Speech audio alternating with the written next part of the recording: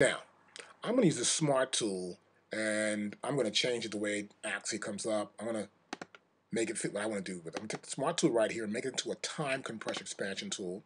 That's going to be my trimmer. Leave the select the way it is. Of course, you can't change that anyway. And now we're going to go to the grabber here, and that, of course, will be, we'll leave it here with just a time tool, just to grab stuff with. I'll click right here on top, and now it's a Smart tool. Now, let me expand this view a little bit. I can pull out here a little bit more. Just drag that out. It's part of our lesson you learned already. And now as you can see, I put it right here in the first track, and it becomes, the trimmer becomes this time compression tool. As you can see right there, a little clock in the trimmer. At the top, it's a fader fade in. So it's a fade out right there. Other end, it's a fade in. In the middle, time compression. And here in the middle, top is a selector, and the bottom half is a grabber right there at the time, moving it in time and place in the track. Now, I'm going to make all these bits and pieces I have here. It's already loop. They already loop. I'm going to turn them into the same tempo. And I make them all fit in, then add some fades, like a little DJ mix or something. So here we go. I'll play this first beat. Say what? Say what? Okay, got that. Now, I'll take this, I want to make it the same tempo. Look at my grid. First I want to know is what the tempo of the grid is. I'm in grid mode. See this here? We're in grid. Not relative, but grid. I'll click right here. And now, see this here? This is my BPM. I want to make it map to 100 BPMs. That's better. Now, I grab this file here, and I want to make it fit the grid. Now, I want to make sure that I'm looking at this as bars and beats. I've grabbed it, and you see here it says that's 2 bars and 3 measures and change. Now, listen back in. 2, 3, 4, 1, 2, 3, 4. Okay. As you can see, that's a 2-bar phrase. And to fit 100 BPM, it's going to be much, much faster. So, I'll go to the edge here and make it fit 2 bars. Remember, the grid is set for it already. There you go. That's 2 bars right there.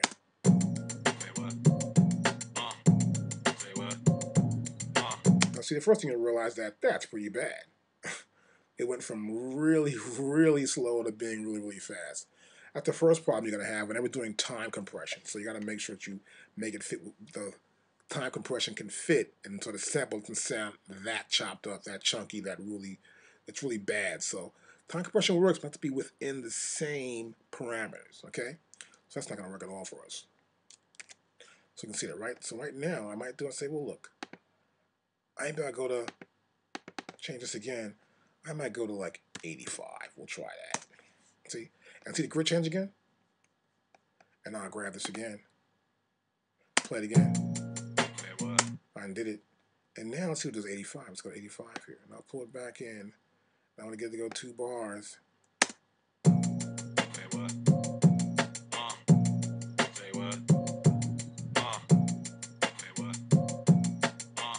Now the reason why it's looping, of course, is because we've got it selected here.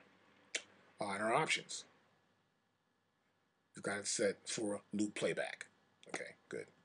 Now, I'll use that just for now. Now, mute this right here. We go to our next track, which is this one right here.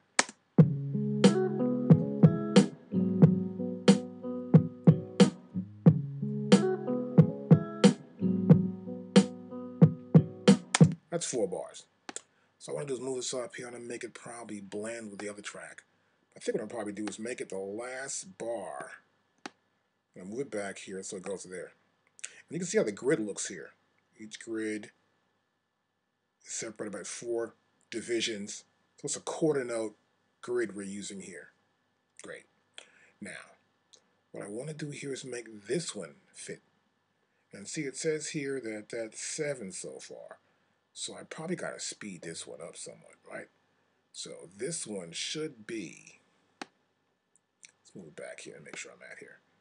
It should be 8 bars long. 1, 2, 3, 4, 2, 2, 3, 4, 3, 2, 3, 4, 4, 2, 3, 4. Right. So here already it's 7 from this in this grid. So I'm gonna probably move it up here. Make a start on the 3rd measure. See, I'm starting from the 3rd measure there. I need to stretch it out.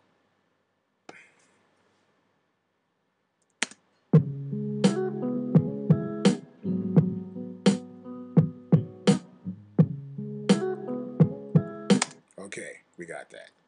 Now, let's mute this track. Now, we'll do the bottom track here, which is called Gone. At the top of this one. Okay, this is like a 4, 2, 2, 3, 4, 3. 4-bar loop, okay? So we're gonna grab it and we'll see what it looks like. Now see here, it's too short for this 85 BPM. So I'm gonna make it a full 4 bars. So I grab it, pull it out, and I know right here at the top it says 4 bars right there, right? Press play. Okay, good. Now see, it's a little slower. Now I'll move this over here. I move it right over here, right behind that one. Right here, we'll do 1 bar there. That's good too. Now, I'll slide back over here. I want to move this over by 1 bar. See, this is going to make these blend in on the last beat of each bar. Now, still got my Smart Tool going here. I'm going to put a crossfade here. More like a fade, not a crossfade. It's a fade. See that? I want to fade during that last bar. See that? And here I want to fade in. So put the Smart Tool there in the top of the region and pull it in. We're fading in from there to there. Now we'll play it back.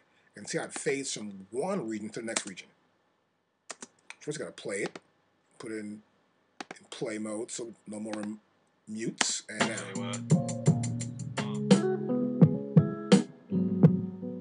so I can move it back forward to get a better idea.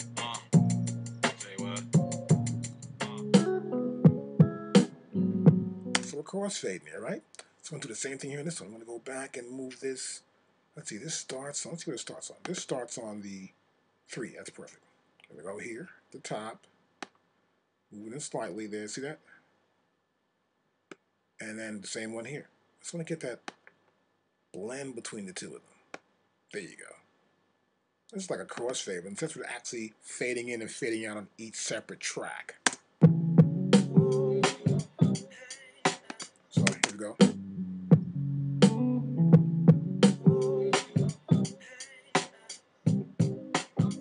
So they're all the same tempo now. They're on different tracks.